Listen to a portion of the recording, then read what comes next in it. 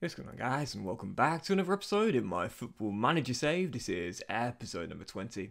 And today we're returning to massive games with Bournemouth as we chase European football for next season. We're at home to Aston Villa and away against Leeds in what could be a winner takes European football battle. Before we get to the games though, shout out Cherry's been getting on off camera. And also another youth intake as well. Isha.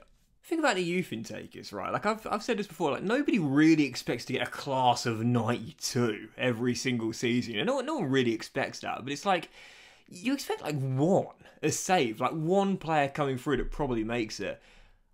I've done like 7 YouTube saves, probably more than that thinking about it. I've only ever had 2 players in all this time. Anyway, sod it. Right, last episode you saw our 2-0 loss away against West Ham and then the 1-0 victory over Luton in the Premier League. And 3 games off camera, 1 win, 1 draw, 1 loss. And that sort of sums up the season, really. Inconsistent. We got a 2-1 win away against Fulham. We won against Fulham 2-1, which I just said a moment ago now. And Fulham are relegated, by the way. Like, Fulham have just been shocking this year, but I played the same system I played against Luton, that 4-3-3 tiki-taka, pass to death type of tactic, and Duvan Zapata, 3 goals in 2 for Duvan Zapata, yet bagged the brace in this one whilst Kenny Tater did get a goal as well. We still managed to get the win by 2-1, and following that, 3-0 loss at home to Arsenal, who just won the Carabao Cup, by the way, lost by 3-0. I keep repeating myself here. Emile Smith-Rowe scored the first cracking free kick from Smith-Rowe, absolutely cracking. Gabriel Jesus got the second, and Martinelli got the first as the Brazilian Gabriel scored 2 in the 3-0 victory there. And our final game off camera was a 1-1 draw away against Manchester City, and what a result this was as well. I played the 5-3-2 counter-attacking system. I said this before, I play this in the games where I expect to lose, especially when we're away from home, because you don't tend to concede as much with a much sort of like much more structured back 5, and if you get one chance and you take it, you just never know. It's exactly what happened. Haaland scored Man City's goal to get in front, but Dominic Solanke connected with a Hernandez through ball as we found a level and held on for the point. Absolutely buzzing with that result there. That was a much better result than I was expecting against Manchester City. So, this is the league table, right? There's 5 games to go. It's tight. It's really, really tight right now. Spurs going for the title, neck and neck with Chelsea right now, and Arsenal and Manchester United only just behind. Got a game in hand as well. Man City and Liverpool still technically have a chance at getting the title. Forget the top 6, that's gone. Forget all about that now. It's all about 7th place, but it's very tight indeed. I'd say going all the way down to West Ham in 11th. There's still a chance they could possibly claim it, but realistically, the 3 teams are the best shot. Us, Leeds, who are 2 points clear, and Newcastle. No one's got any games in hand. Newcastle lost 4 in their last 5. We're above them on goal difference. It's incredibly tight. That's why that Leeds game today is absolutely massive. Yeah, so Arsenal, Carabao Cup winners Eddie Nketiah scoring the game winner extra time there. Chelsea youngster Eddie Nketiah, a lot of people forget about that. Came through the Arsenal Academy, yes, but for his very, very early years, he was on the books of Chelsea. But anyway, what's this? What's going on here? Is that right? There we go. I don't know what that was. First game today, Aston Villa at home, right now in mid-table. They've got nothing to play for. They're safe. The bottom 3 is basically set now already. Leicester are going down. Southampton have pulled a mad one. They've pulled a rabbit out of the hat in this second half of the season. Leicester are going down. Luton have already been relegated, and Fulham are basically down as well. So yeah, first game, Aston Villa, nothing for them to play for. Inconsistent run for Bournemouth, yes, in an inconsistent season, but if we can win this game and then beat Leeds, I reckon we're going to do it, you know? I reckon we're going to do it. Heading into the game, Brooks is down for the rest of the season, broke his foot, won't see him again for the rest of the year. We might actually never see him again in the Bournemouth shirt, you know? He's only got 1 year left of this deal. I don't know if I'm going to extend it. We all love David Brooks. Everybody loves David Brooks, obviously, but I don't know if I'm going to extend it. I can't release him on a free, can I? No, I surely can't do that. Well, anyway, we'll see what happens there. But Batrina also puts block in training as well. Twisted knee, so he won't play this game. And that is that. So, ending the game, it's our 4-3-3 Gegenpress system. This is our team. Georgie between the sticks, backwards. Walker, Peters, Kelly. Garza, who, by the way, was listed number 26 in the top 50 next-gen wonder kids in world football. That's his squad number as well. Interesting. Aaron's right back, and the midfield trio is Blanco, McTominay, and Alex Scott. Traore on the left, Tavernier on the right, and Solanke leading that line. 20 goals this season now, Dom. On the bench, Travers, Metham, Zabani, Nandez, Forsby, Lerma, Cook, Jenkins, and Zapata as well. I don't know why I said that like that. Anyway, first game, Aston Villa at home. If we don't win this, it's going to be tough. But if we do win this, I mean, it's still going to be... come on, you Cherries. I don't know why I'm in such a good mood today. I just am. I guess because continental qualification is a possibility. It's cheering me up after what has, to be fair, been quite a depressing week. I'm not going to lie. Started off really poorly. Anyway, first highlight coming to Aston Villa, and Jacob Ramsey is through, and Jacob Ramsey makes it 1. Do you not understand how low my mood has been, Jacob? Can you not give me this? You've got nothing to play for. Blanco through to Tavernier. Poor first touch out, but Aaron Hickey has a worse first touch. Tavernier dinks one to the edge. McTominay's header in slow motion almost crept in off the woodwork, and Aston Villa clear. Come on, boys. Can't lose this game. We've got Leeds next weekend. That's absolutely massive. We can't go into that, potentially, dropping to 9th and being well behind in the race. Not happy with that. Not happy one bit. Really poor that. Now I very rarely throw the water bottle. I haven't done it since the save began. It says throw it violently across the room. How else are you going to throw it? Throw it gently. Throw a water bottle gently across the room. Yeah, that'll get a reaction out of your players. They probably think you've got arthritis or something. Right, let's say, hands on hips, nice feminine stance. I'm disappointed, lads. I'm disappointed. We can do better than this. No change to the tactics, leave things as they are. Solanke's been really inconsistent in this second half of the season. And what's happened to Tav? What's happened to Tav? Season 1, the guy was a blinder. Since then, I'm not mad. I'm just disappointed. Yes, Alex Scott, that's what I want to see. That's what I want to see in the second half. More fight, more urgency, lads. That's what we want to see there. And now Aaron's into Alex Scott, who won it back initially and skips round 1 down the right. Now we need a teammate. He's got one in Max, who floated across, and Solanke hits the bar.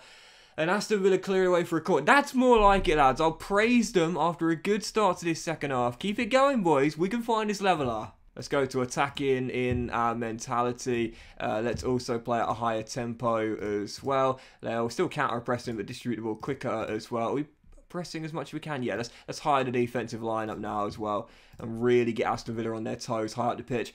24 minutes. We can still do this. 17 minutes on the clock, still down by a goal as Scott sends it long for Tav.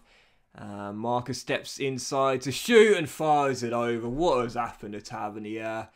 He was so good back in season 1, but now he's lost it. He's absolutely lost it. 12 minutes to go. We've gone a more attacking. We've had a good second half, to be fair. We have had a good second half, but the finishing just hasn't been there. Is there time to salvage a point here against Villa? Garza, Scott, dispossessed by the goal scorer Jacob Ramsey. And here come the visitors, Josh Sargent to Ollie Watkins. Lovely ball through. That's a pen. Kelly takes down Jacob Ramsey. That's a pen. Checking on VAR, but it's pretty much always a pen. The only time I ever see it not be a pen if it's a tight call, where it's in the area or outside the area. But Josh Sargent, to wrap the game up, does just that. 2-0 Aston Villa. They got nothing to play for, and they're going to come away with a 2-0 win. Jeez, lads, honestly, this is poor. This is really poor. I was looking at Leeds game. I was thinking, that's massive. We'll win this game. That Leeds game's massive. Going to lose this. So Patter's through, though. Great through ball. Got a finish. And he does. He trickles it home. 2-1. 9th of the year for Zapata. I wish he was staying. It was a class little counter-attack that as well, wasn't it? You know I love those. Let's go FIFA football now and just send those fullbacks up a little bit further on the pitch if the game lets me. And see if we can possibly salvage a late point. But I'm pessimistic. Going to bring on Jenkins for Tav down the right because he's been utter shit. And see if we can get ourselves a point. There is a chance here. 2 minutes to go to salvage a point. It's Max Harris to the kid, Jenkins, and back to Lloyd Kelly as we push for an equaliser. And it could be crucial with how tight it is in the season. McTominay keeps holding the ball. Back to the captain. And this is it now. Last chance saloon. Traore. Solanke. Jenkins! Paul Jenkins! 2-2. Oh no! Was it offside? No, come on VAR, don't do it to the kid. Is he on? Yes! Paul Jenkins. First goal in a Bournemouth shirt. Vicario fumbles, Solanke said And Jenkins, he was on loan in League Two. He scored 1 goal all season there, and he's just popped up with a leveller as we battle back from 2-0 to make it 2-2. I'm keeping the tactics as it is here, just in case we get a late chance. We don't, but we will claim the point.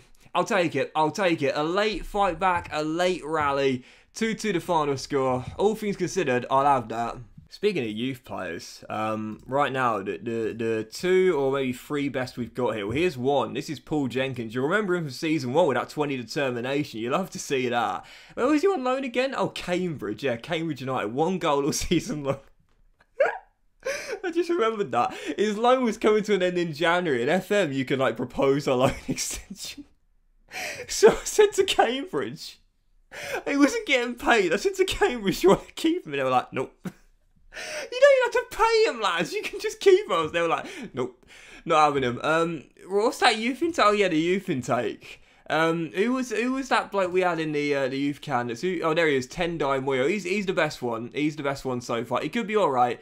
Born in England, but Zimbabwe secondary nationality. He could be okay, but there's obviously a very, very long way to go. Is there anyone else that looked pretty decent? I don't think there was. Chadley Hopkinson. Unambitious personality to determination. Yeah, I can't see him making it somehow. Here's Jenkins for the championship. That is the like I'm an NBA fan, but I don't really know much about college basketball. But like that is like the only college basketball thing that I can repeat in my mind. That must have been the greatest feeling in the world for that guy, Chris Jenkins of Villanova, I think it was, buzzer beater in the championship final. Unbelievable. Oh dear. Oh shit, hang on. Newcastle are in the FA Cup this weekend. So that means that that obviously means that they'll have a game in hand, won't they? So they'll have, what am I doing here? They'll have a game in hand. Leeds. Who did Leeds play? Who did Leeds play this weekend? They didn't play either. Are Leeds in the FA Cup as well? Are they in the semis as well? Oh, they are. Look at that. They got Brighton on Wednesday night. Blimey. So, do you know what that means as well? If one of Leeds or Newcastle make it through to the FA Cup final, 7th will go. Oh, no. Because the runners-up get the thingy, don't they? They get the... he looks bloody good, him. They get the... oh, hello. They get the Europa Conference League. If they're runners-up, I think. Hold on, Newcastle played as well, didn't they? In the semi-final on this weekend, I think. So did they make it through? No, it's the quarters. Did they make it through to the final? Oh no! Oh, I'm gutted because even if it's not runners up, obviously Leeds or Newcastle, one of them winning it means that it won't matter. 7th won't count. Please, Brighton. Please, Brighton. Please get that win. Give us that glimmer of hope we could still. Ah, fuck it. It's typical, isn't it? The one season where we might do something significant, knocked out with a whimper in the FA Cup quarter-final last 16. And now, because it's going to be a Leeds-Newcastle final, how typical is that? 7th goes officially now, because the winners of the FA Cup guarantee a European spot. So 7th is officially gone now. 7th is officially gone. Well, we ain't going to catch 6, so it's over now. Mate, I'm gutted about that.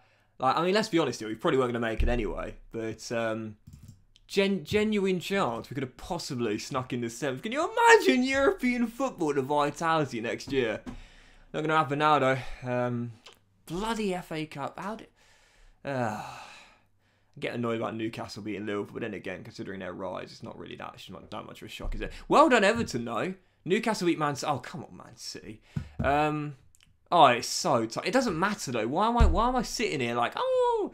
It doesn't matter. It doesn't matter anymore. 7th doesn't mean anything now. Right then, final game, Leeds away. Obviously now basically means nothing. We still want to finish in the top 10 to end the season off. And a win, I think, guarantees that as well. So let's just make sure we do it. And at the very, very least, just finish strong. In what has been, to be fair, our best season of the save so far. Let's not give up now. So, yep, heading into the game, it'll stay with the 4-3-3. A couple of changes. Georgie still between the sticks. Back 4 now. Kelly at left back. Garza, Zabani and Aaron's with Blanco at Tomine and Scott in the middle. Batarina comes back on the left. Traore's on the right. And Solanke leading the line. On the bench, Travers, Senesi. Senesi, Walker-Peters. Oh, I forgot I had the...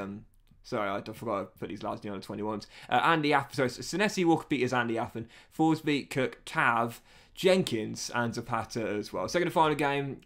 Gutted, man. This is supposed to be the game where like the winner could get Europe in the end. Well, Leeds know they're going to get it now, probably, and we got nothing. I'm trying to work out if there's still a way that 7th could give you European football, but I mean, Arsenal won the Carabao Cup, and that is Europa Conference League. And obviously, the FA Cup winner qualifies for the Europa League. Not the Europa Conference League, but the Europa League. But Arsenal are going to finish in the top 4 anyway. So does that mean anything? I don't think it does. I really am clutching at straws here. But, I mean, we still have to win, like, our remaining 4 games anyway, which is going to be unlikely, especially if we go 1-0 down here, which we've done. Great ball by the Danish fullback to Gelher. What a strike as well. Rasmus Christensen looked like Trent Alexander-Arnold. What a through ball that was. And Leeds have the lead. Nah, I think we've given up. I think the boys are giving up. They saw Leeds win that FA Cup semi-final and thought, sod this. We're on holiday. We're on holiday. Oh, I'm gutted. We're not supposed to be here though, man. That's the thing. We're not even supposed to be here right now. So let's not, let's not write off what's been an amazing season anyway. I said this year mid-table or top 10 at best. We're gonna get that. So, let's just remember that. Slow and steady. That's the mantra. And that's a red card. That's a straight red. Christensen's off. It might be Trent Alexander-Arnold on the offensive end, but on the defensive end, the problems are still there. 1-0. What a chance now. Leeds are playing very, very narrow, so what I'm going to do is stretch them out wide. Play as wide as we can. Go down those flanks, because if we really, really want to here, we can stretch them out and tire them out as well. Let's cover every blade of grass on this pitch now, then on road. Half time, goal down. Show me something else in the second half, lads. We've got the man advantage. I'm trying to stretch Leeds a bit wider right now. I'm going to change their mentality to attacking as well. And I might do what I did in the last game as well. Play the 4-2-4 like FIFA football here. Bring up the fullbacks to wing back. And let's go asymmetrical as well. I used to be such a stickler. I used to hate asymmetrical systems, but nowadays I've given up on the aesthetic side. And just go for whatever nowadays. Let's take off Blanco and bring on Zapata as a target man as well. We can lump the balls up to him if need be. So, second half, down by a goal, but plenty of time here. Whole 45 minutes to go. Oh, God, if Leeds go 2-0 up with 10 men, that's embarrassing. That is embarrassing. Is that... Oh, God. We are nowhere near good enough for Europe yet. If we can't beat 10 men Leeds, forget it. I think this season in particular, we've made great steps forward, no doubt about that. Oh, it's no penalty. Wow, you don't see that very often, do you? No penalty. We've made great steps forward, but we're still not there yet. I said this in the last episode. I think we're missing like one quality defender, and I definitely go a quality inside forward as well, especially on that right-hand side. I want to replace Tav. I loved him in season 1, but not so much now. Anyway, still down by a goal. Plenty of time, but we've got to get some chances, man. Haven't done enough here in this game. Not for my liking. And as Aarons wins it back, half an hour to go. We get a goal here, and you just never know. Here's Lloyd, the captain, taking it over the halfway line, and Kelly slides through Solanke. Was he offside? He looked like he was a fraction offside there. Top bins, is it going to stand? VAR checks it and gives it. Now there's the leveller. Great driving forward by the skipper. Great through ball. I thought he was slightly offside there. Thankfully, the VAR confirms it was on. It's 1-1. Here we go. Here we go. Going to encourage the boys after a strong start here. And let's see if we can find a goal to get in front and win this. Only a win will do here. Only a win will do because Newcastle still have the game in hand. So we've got to win this. Free kick. Brought a Bournemouth, which Baturina stands over. And the Croatian wonder kid whips one in. Byrne, who's a wonder kid defender, heads it away. And now Garza finds Baturina. Meslier just about got down on time. Come on, Bournemouth. Let's go very attacking. The draw's basically a defeat at this stage. We've had a great second half, to be fair. We're really going for this here. Zapata, dispossessed. Is that a pen? Is that a pen? Second time he's off to look at the monitor. Off your trot, son. Take your time. Look at that one. That could be a penalty. Oh. Oh. What did I say in the last game? Oh, you never really see those given us no penalties. Like normally, it's always a pen. Come on, Bournemouth. It's all Bournemouth right now. Solanke. Straight at the keeper. Jenkins. It's Jenkins' time. Bring him on. Going for that buzzer beater. Let's. I tell you what we're going to do as well. We're going to take off Zabani. We'll have Kelly at LCB. Need the captain to stay on for the influence ball. Bring on Walker Peters on that left-hand side. Zabani's picked up a booking as well. And I'll take McTominay off as well for Forsby, the mental man as well. Here we go. 12 minutes to win. It's all Bournemouth right now. Going for it. Really, really going for it. I thought it literally just come on and bits of a booking. Final change. Let's go ahead and bring on... Tell you what, let's take off Alex Scott, who's not played very well. We'll bring on Tav, and we'll swap those two positions around so they can shoot on their preferred feet and drop Battery into CAM. Can we find a late winner? Stoppage time. Final chance for Bournemouth to win it. Garza, the great Garza, out to KWP, off the bench, coming forward, needs a teammate, he's got one in Aaron's. Max. Tav. Zapata! Bournemouth win it at the death. Question is, why do I care? Like, it doesn't matter. It really doesn't matter, because we're not going to make 6th. We're well behind Liverpool, so we can't make 6th. It's like a moral victory. It really doesn't mean anything. So Plata turns into rebound, and Bournemouth come from behind to beat Leeds.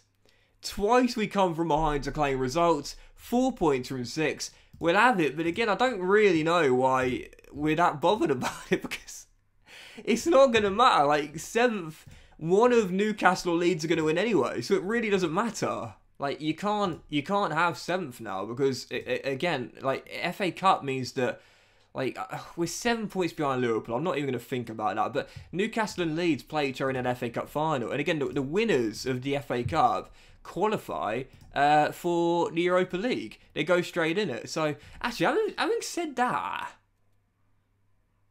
because Arsenal are in the top 4, I'm just wondering if it means that Arsenal, who won the Carabao Cup, they'll take the top 4. Man City and Liverpool take the Europa League. One of Leeds or Newcastle take the Europa Conference League. Take the Europa League as well, and then we'll take the Conference League, maybe? Maybe? I don't know. Do you know, I actually have no idea. I don't think it'll happen. I think that place will go now because of the FA Cup final, but I'm just not sure, you know. I'm just not sure. Right, that's it. That's it for today. Thank you for watching. Some late drama today. Much love to you all. Have a fantastic day. I'll return in the next episode with 3 games to go. I'll play the Leicester game off camera. At home, 18th place. And I'll tell you what, we could win all 3 of these as well. We could win all 3 of these. I'll play that Leicester game off camera and we'll come back with the final 2. Everton away at Goodison. Oh, they've built their new stadium. They've built their new stadium. Class. Everton away, and then Wolves at home as well. I don't know. Can we still qualify for Europe? I don't know. I'm not too sure. We'll find out in the next episode regardless. Have a great day. Much love, and I'll see you for the season finale of the Football Manager Save, where I think Bournemouth still have a chance maybe of getting to Europe. And I'll see you for the finale very soon.